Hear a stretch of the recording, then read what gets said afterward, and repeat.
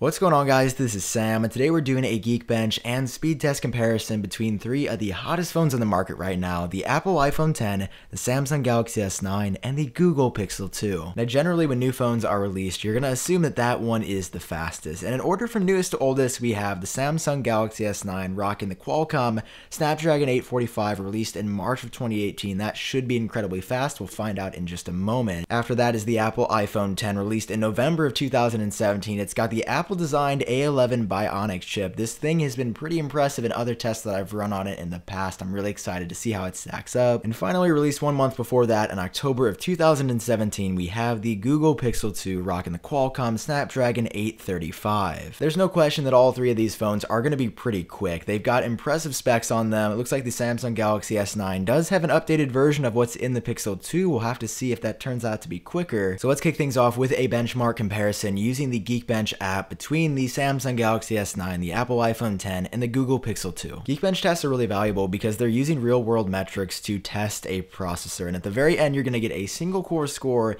and a multi-core score. And of course, if you scroll down in the result once it's finished, you get much more detailed information. But generally, the higher the single-core score, the higher the multi-core score, the faster the phone is going to be in day-to-day usage, or when it's put under a lot of stress. So to follow up after we get these results, I'm going to run an actual speed test between these phones where we're opening a number of applications back to back to back to back. A lot of different things have to be loaded. It's going to take a lot of processor power to do that. We're going to see which phone finishes first. I do want to speed up this Geekbench test because it can be kind of grueling. As these phones get quicker and quicker, they do finish faster over the years, but there's also a lot to test here, and these processors are being put under a lot of stress right now. So as we keep them sped up at the very same time, you will see that at the end of this test, surprisingly, the iPhone X, the middle phone here that came out in November of 2017, beat out the Samsung Galaxy S9 and the Google Pixel 2. We've seen time and time again that the Apple A11 Bionic chip is pretty ridiculous. It looks like it could still be the fastest phone on the market.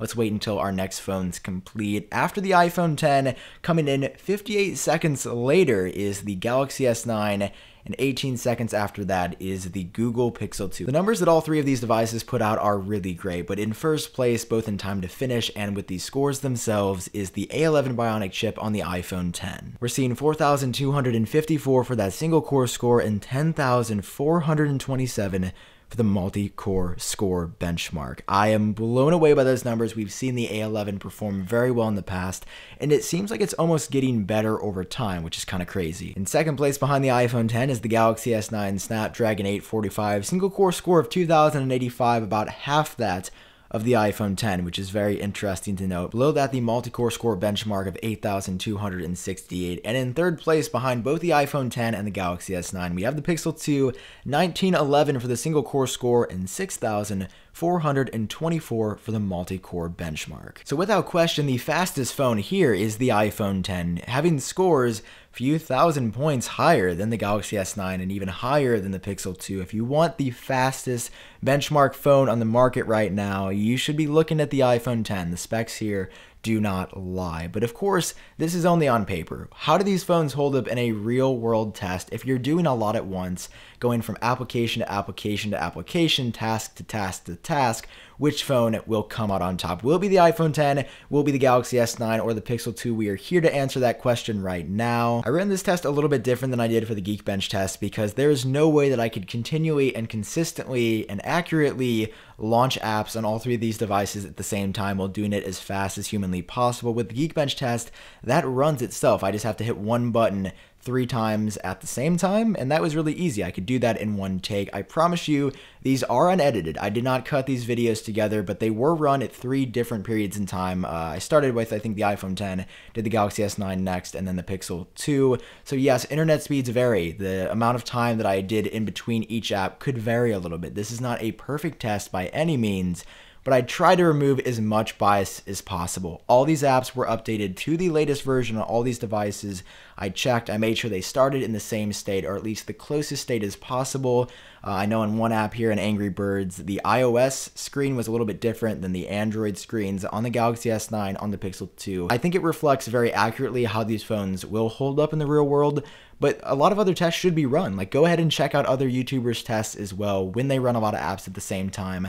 I think these results are relatively conclusive. Of course, I only read it one time, so in actual science that wouldn't hold up. But here, I think there's no question, and as you can see, the iPhone X is clearly the winner. The support here, the way the apps work, the animations on this phone are just unparalleled. But when everything was said and done, the iPhone X did come in first place once again. Here, just like in the Geekbench comparison, and then the Pixel 2 behind that, 37 seconds later, which is a very large jump, in the Galaxy S9, 3 seconds behind that. I was really surprised to see the Pixel 2 beating out the Galaxy S9, but it was only by 3.5, 4 seconds. Definitely not a huge difference there. I think what I would conclude from this is that the Snapdragon 835 and the Snapdragon 845 in day-to-day usage are going to feel about the same. Yes, there was a slight difference between the 835 and the 845. Technically, the 835 beat the 845 here, but there's human error to account for. The internet and loading times could be different. When I ran these tests at different points, I would equate the Snapdragon 835 and the Snapdragon 845 to feeling about the same when you're going from app to app to app. And another real explanation for this could just be the animation speed. I noticed on the iPhone X it felt like the quickest out of all three.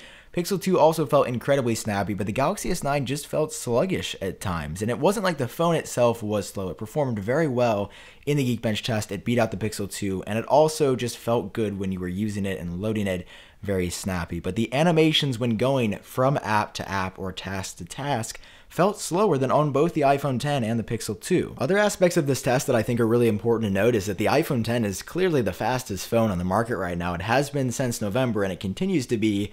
4 months later, in March of 2018, the Galaxy S9 came out 4 months after it, and the iPhone X from November is still beating that phone, not just by a little bit, but by a decent amount, a few thousand points on the Geekbench score, and 30 plus seconds in an actual real-world usage test. In saying that, the Galaxy S9 and the Pixel 2 aren't slow phones. Like, when you pick them up, you're not going to immediately say, wow, these feel really bad, or they don't do tasks as well as my iPhone. When you're using them, you don't really notice it, but when you do stack it up next to the iPhone X, and you have the Google Pixel 2 and the Samsung Galaxy S9 next to it, yes, the iPhone X will probably win every single time. But if you did enjoy this test, it does mean a lot if you drop a like down below. It does help the channel out. And of course, hit subscribe if you want to see more comparisons like this in the future. If you want to help support the channel, you can head over to shop.iupdateos.com and buy a shirt. That would be super cool. For now, I've been Sam. I hope all of you are doing great, and I will talk to you in my next video.